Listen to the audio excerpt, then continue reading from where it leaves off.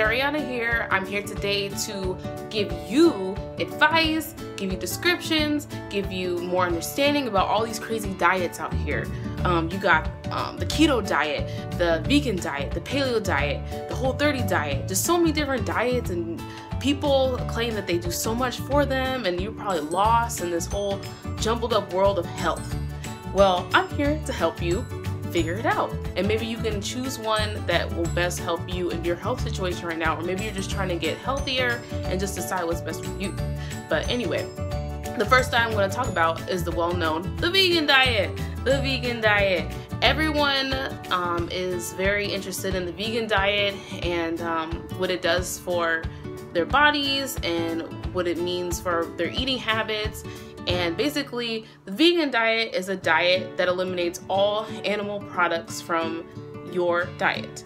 That could be dairy, eggs, honey, meat, anything that involves an animal and is used in a product, like let's say a face cream or food or anything that involves an animal. You eliminate that from your diet.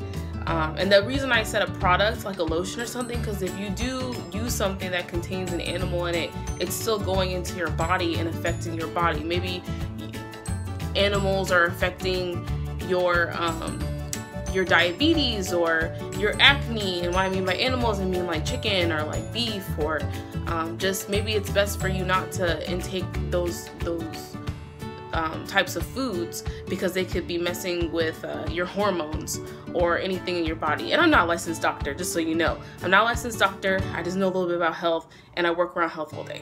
Anyway, so let's keep going. Best uses for the vegan diet, or that may help you with your issues, maybe you have diabetes, for acne, for weight loss, for lowering your blood sugar, to improve your kidneys, certain cancers, just mainly just overall health. I've done the vegan diet before. It was very difficult for me at first, but with places like Whole Foods, Walmart, and Ralph's, Baker's, wherever you may live, the Kroger's brand, different areas are now trying to adjust and help people have more affordable options for their dietary needs, because some people can't eat. The reason that I make vegan choices, and it's hard, but I don't really necessarily follow a vegan lifestyle, is because I try to avoid as much dairy as I can. And if it says vegan, I know that there's no dairy at all in it, but I still eat eggs from time to time. Yes. Anyway, diet number 2, the paleo diet. Now, I really like the paleo diet, but it is a very difficult diet to follow. The paleo diet consists of going back to caveman days, where you only eat meat, fruits and veggies, and nuts and seeds, and it can't be processed. So like making all your food yourself. I believe you can only eat coconut oil and olive oil. You can only cook with those oils, I believe. And or I have to do research, or check me on that, but I believe that you can still cook with those oils because of being plant-based. But please check me on that. It's a good for an anti-inflammatory diet. It can help you with your acne as well. Help you with weight loss, because you're cutting a lot of the processed food out, and the chemicals and the toxins that can build up in your body and cause you to have that unwanted belly fat or harvest a lot of fat. And it's natural sugars, so you can't have any processed sugars or any additives. And natural is way better than added sugars, because your body still does need sugar, but you won't be taking as much in as you would with the added sugar product. I have tried the paleo diet. I lost a lot of weight on the paleo diet and the vegan diet. I just eliminating everything that they told you that you're supposed to be eating when you were younger, it'll just make you a little stick. You'll just be, so you have to make sure that you are taking in protein, as whatever you can get, no matter which diet you're on, you're taking in protein. And you'll be successful. The best way to follow the paleo diet, I believe, is just stay away from processed stuff. Stay away from processed stuff, packaged stuff, make your own food, and that's so easy nowadays because everything will say paleo on it. Paleo. There's granola out there that's paleo. There's nuts out there that's paleo. It just makes it so easy for you nowadays. It's make it so easy. So, you know, it shouldn't be that hard to follow paleo diet, but it can get difficult if you're not used to cooking your own food or following your own way of life. That didn't make any sense. Anyway, moving on. Number 3, the Whole30 diet. So the Whole30 diet is a diet that you follow for just 30 days. It's supposed to eliminate, let me read this note here. The Whole30 diet is supposed to emphasize whole foods, like good whole foods, and eliminate sugar, alcohol, grains, soy, dairy, and legumes, which I believe is like a type of bean. Yes. This diet, I love this diet because if you have any allergy issues, or you feel like, why am I getting acne, which I'm a sufferer from, is acne and inflammation and things in my body. Why am I bloating all the time? Why am I feeling sick? Why does my head feel cloudy? That's another thing. People say that they'll go on these diets and then they feel more clear-minded. Some people, like, they try to go off of dairy and they go to almond milk and then they find out they're allergic to almonds.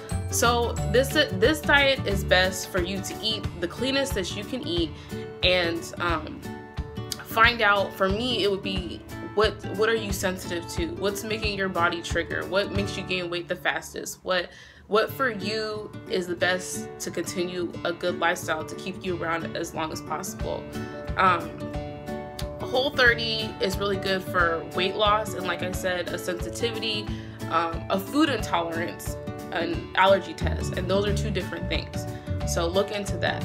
If you want more information about food intolerance tests, I've taken a food intolerance test with a hair follicle, and it really helped me out and told me like what I was sensitive to, and I eliminated that stuff from my diet, and I've seen a big difference.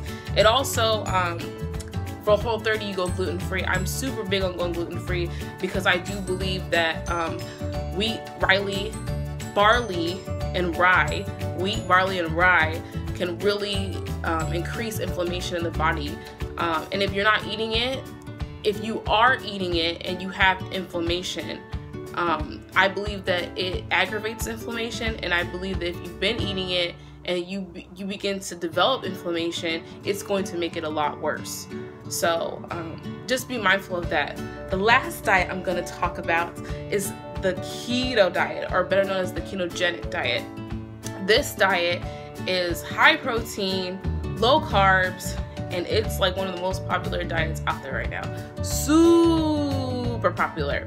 I believe you do high fat as well, and it forces the body to burn fats and not as much as the carbohydrates. So you're losing more body fat and getting leaner. I believe a lot of like bodybuilders like love this diet, who are trying to cut up for their expeditions, their little show that they do with their bodies. It's best to be helpful with weight loss, diabetes, and epilepsies. Those are the studies that they've shown, and to help with Alzheimer's disease and some cancers. These are all studies though, so just because you have this illness does not mean that it will cure it. It may help it though. But that's why you try them to see if they work best for you. What works for you may not work for me, and vice versa. Really good stuff on the keto diet. Low carb, less starchy vegetables like kale, broccoli, cauliflower, seafood, coconut oil, avocados, meat, eggs, cheese. You can eat cheese on the keto diet. Cheese. I haven't eaten cheese in years. I haven't eaten cheese. I don't do dairy. Like, I've noticed a huge difference not doing dairy, especially if you have acne. I believe that dairy is not good for you because it builds up the hormones in your body and makes you secrete more oils, and that's not good for my skin, especially when you're already an oily person. So the keto diet is the diet I want to try next, but I will not be eating cheese. I will not be eating any type of dairy. because you can eat yogurt on this as long as it's plain. And I'm gonna try to lower my berry intake because I don't try to do less sugar, because I want to cut up these thighs. I want to hopefully have clearer skin by the end of the year, because I want to go on more modeling auditions. I want to have my best foot forward. I want to do it for health. I want my body, I want people to look at me and be like, she's healthy. Not that she's beautiful, but she's healthy. She looks so good. She looks like she's reigning with health. She just looks so, look at the health on that girl. The health on that girl. But yeah, so if you wait till the end of the video, I'm going to add some video clips and some snacks to help you figure out what you can eat on this diet, all of these diets, and hopefully we can be in this together and document our progress together. So let me know what you think. Let me know what you want me to do next, or tell you more about how I know about a little bit about these things. But I wish you luck. We're gonna get through this, and I hope you understand a little bit more about these diets after I explain them. Peace out, Girl Scout. Bye.